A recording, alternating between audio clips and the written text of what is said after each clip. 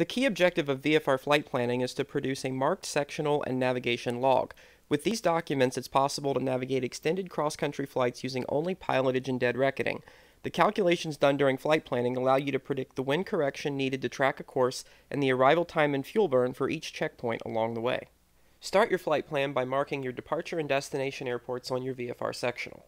Then select a route that includes easy-to-recognize checkpoints that will keep you clear of any airspaces you aren't purposefully trying to enter. Checkpoints should be spaced closely enough together so that each time you fly over one, you can pick out the next one, but not so close that you can just fly right past one without even noticing. 10 to 15 miles is a good rule of thumb. Mark and label your checkpoints and copy them into your VFR navlog. If a VOR will provide course guidance to your checkpoint, write its identifier and frequency in the box to the right. The first leg of your flight plan should take you to top of climb, which we'll locate later. Our route keeps us on a constant course as we pass Middletown, Oxford, and Brookville. Then we turn south at Batesville, pass Versailles, stay east of Route 421 to keep us clear of restricted area 3403A, and then when we reach the town of Madison, we turn west to find the airport. Next, we use the sectional nautical miles side of our slide rule to figure out the distance between each checkpoint. We write those distances on the sectional and plug them into our navlog. We align the compass rose from our slide rule with a line of longitude, and then read our true course. If our course is mostly north-south, we can also use a line of latitude. After updating our navlog with our true course, we're ready to select an altitude and start computing our corrected heading and ground speed. We can get the winds aloft from the graphical area forecast. To do that, we enter our approximate flight path into the dialog, zoom in, select our departure time, and start clicking through altitudes until we find one that looks favorable. The winds are pretty similar across our entire route, so we'll use 235 at 25 for the entire trip. 6,500 will be our altitude to comply with hemispheric altitude rules.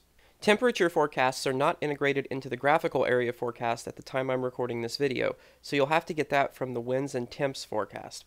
The next thing we'll need is our true airspeed and fuel burn in gallons per hour.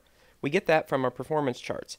Since there's no row for 6,500, we'll do a rough interpolation between 5 and 7,500. While we're here, we'll use the rate of climb data to estimate the amount of time it will take us to get from 720 feet up to 6,500, along with the true airspeed and fuel burn we'll have during this time. If you choose to make any approximations with the performance interpolations, make sure to be conservative. Once we have our true airspeed, we'll need to compute the effect of wind for each leg of our flight plan. Rotate the wind direction under the true index on your E6B flight computer. Mark the wind velocity along the center line. It doesn't matter where the center dot is when you do this because the vertical tick marks are uniformly spaced. Now rotate your true course under the true index. The arrow is now a visual representation of the wind's orientation relative to your direction of flight. Line the start of your wind arrow up with your aircraft's true airspeed. Your ground speed now appears under the center hole and your wind correction angle is read from the curved scale.